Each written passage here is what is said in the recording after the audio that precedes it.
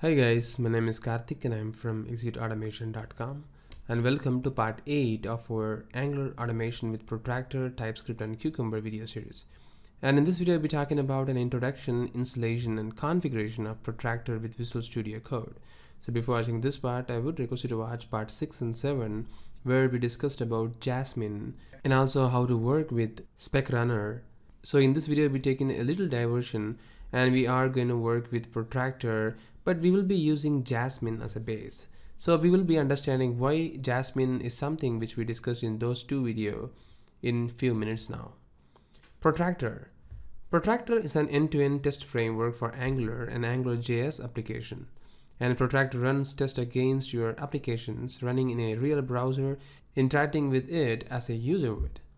And Protractor is built on the top of WebDriver.js, which uses native events and browser-specific drivers to interact with your application as a user would.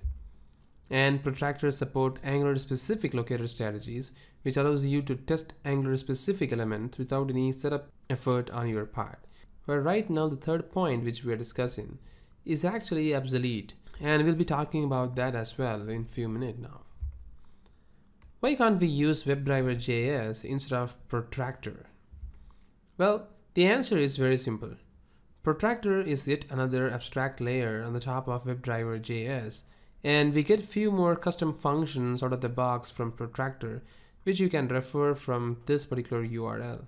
So as you can see, we have something called as a custom functions in Protractor, which is very specific to automate the Angular applications.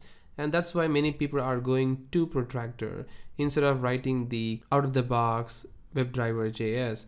And WebDriver.js, of course, has all the functions more like your Selenium functions. But there are some cases where we may need to use some of the Angular-specific functions. So Protractor actually helps to make that happen. So let's quickly see what is there in the API. So this is the Protractor site for now. Maybe it will change in future. And you can see that this is a Protractor API. And you can see within this API, we can have different number of functions here like Angular AppRoot, wait for Angular enabled, restart sync, find elements, wait for Angular, use all Angular to AppRoots. So you can see that these are some of the methods which are very specific to Angulars. So if we want to write these Angular specific methods, of course, if we use WebDriver.js, then we need to write them by our own codes. But here, if you see, if you go to the view code option, it is going to take you to the TypeScript class file. And you can see that they have written some logic to wait for the Angular specific applications, which we don't have to really reinvent the wheel here. And that's the reason Protractor is being used. So there are many different methods available for automating the Angular application using Protractor. We'll be going through some of these methods one by one in next videos of this course. But as of now, just be informed that these are the different APIs which is available in Protractor out of the box. And that's the reason we are going for Protractor rather WebDriver.js. Few good identifiers are available in Protractor, but we lost them with Angular 2 right now. Some of them are like by.repeater, by.binding, and by.models. So these are some of the great methods which were used in AngularJS applications. But with the invent of Angular 2, Angular 4, no, we lost them all. These methods are right now obsolete, and you cannot use these methods while automating the Angular 2 applications. There is a link down below, the github.com Angular Protractor issue 3205. It actually talks about all these different methods which are right now obsolete. Installation. Installing Protractor is as simple as this. You just have to do this, npm install -g protractor to install the Protractor in the global scope of the npm. Or if you want to store or install the Protractor within your local scope, for instance, within your dev dependency, then you can do this, npm install -save -dev Protractor. So this will install the Protractor into your dev dependency.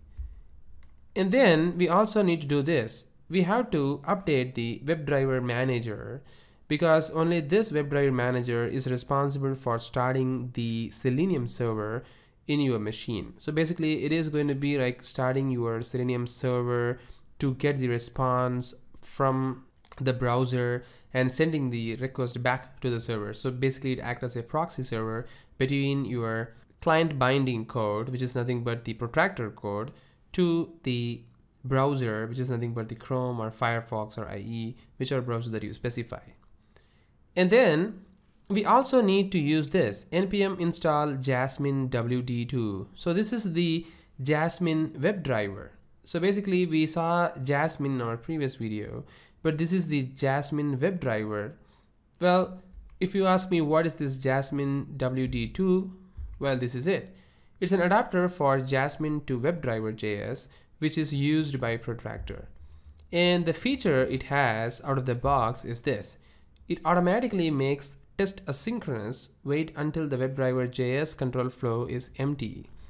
And if a done function is passed to the test, waits for both the control flow and until done is called. Well, again, if you ask me what is this done function, until functions, and wait for control flow, well, we'll be talking about them while we talk about the expect method or promise method in much detail in our upcoming videos of this course. And then if your test returns a promise, waits for both the control flow and promise to resolve.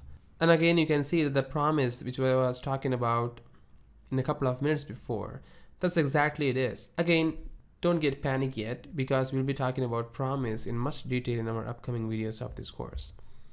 And finally, it enhances the expect so that it automatically unwraps the promises before performing the assertion. So configuring Visual Studio Code for running Protractor. So we are going to run Protractor in Visual Studio Code, and also we are going to write the TypeScript code. So we have to do some of these operations to make this test happen or execute the Protractor test in Visual Studio Code. So we need to add a conf.ts file, and then we need to run the tsc-w for transpiling the TypeScript file to a JS file. And then we need to run the WebDriver manager start to run the Selenium server. Remember the WebDriver manager install that we were using before to install the Selenium server, and this command WebDriver-manager start is going to be used for starting the Selenium server. And finally, we need to run the Protractor. It's not Protractor start, that's not the command. Actually, it is Protractor conf.ts or conf.js to run the Protractor test. And again, we are using Visual Studio Code, so we are not really going to be using the command to start the conf.ts file. Rather, we will be using the task.json file of Visual Studio Code to execute the test or debug the test. But basically all those things we'll be discussing in our upcoming videos of this course. But as of now, this is what it is. This is how you can configure the Visual Studio Code for running with Protractor. So let's quickly see all these things in action in our upcoming videos of this course.